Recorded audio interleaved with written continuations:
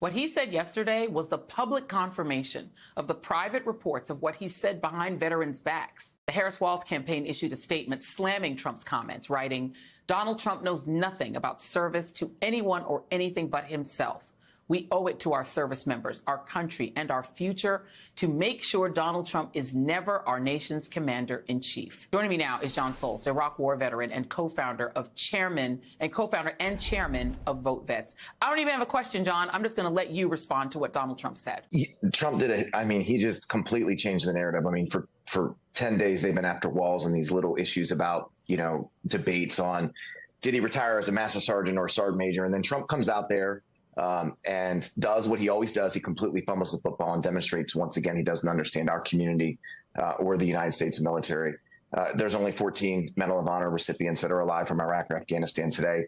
And he sits there at a conference speaking to Sheldon Adelson's widow. And look, Vote Vets was the 5th largest super PAC for Democrats last cycle. What he's really trying to do is raise money from her.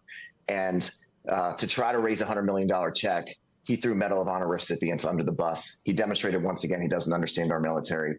But that's kind of his game, right? He uses the military to benefit himself when in reality his real framework for it is, I don't want to go to Vietnam and I'm afraid to go to Vietnam. And that's where we get comments about people who serve being suckers or losers. So absolutely par for the course, completely changes the narrative. Of course, this morning he sent out his public affairs NCO, JD Vance, to try to clean up his mess, and he actually stepped in it and made it worse. Yeah, here's JD Vance trying to do that. This is a guy who loves our veterans and who honors our veterans. I don't think him complimenting and saying a nice word about a person who received the Presidential Medal of Freedom is in any way denigrating those who received military honors. They're two different awards. Your thoughts on that? That guy's a fraud. Okay, that guy's a fraud because he's a public affairs non-commissioned officer. That's great.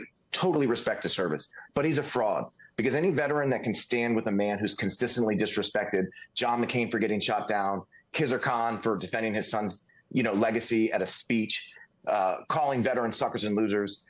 Look, John Kelly's the source for it. John Kelly's confirmed this on the record. This is his chief of staff, and continually defending and trying to say that he didn't say these things. Then, of course, he goes out and trashes basically the Medal of Honor so he can raise a super PAC check. And if you're going to be a veteran and you're going to go out there and stump for this guy, you have to ask yourself, are you a fraud? JD Vance is a fraud because he sold out every member of the military and every veteran in this country. And he sold his soul to someone who, basically unleashed the biggest attack on this country in January 6th that we had seen since 9/11. It's absolutely preposterous. And it makes me completely not like him, not just politically, but as a person.